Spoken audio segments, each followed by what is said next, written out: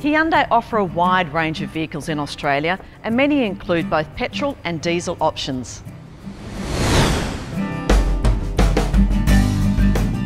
It may seem a little confusing with the choice of fuels available at the pump these days, with 98 Premium, 95 Standard and 91. All these numbers refer to the octane rating of the petrol. Then there's E10, which is a blend of 10% ethanol and unleaded petrol.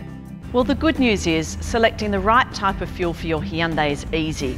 All petrol models will run on 91 octane unleaded or E10, which is a little cheaper. This keeps the cost of ownership down, as you don't need to buy the more expensive high octane fuels.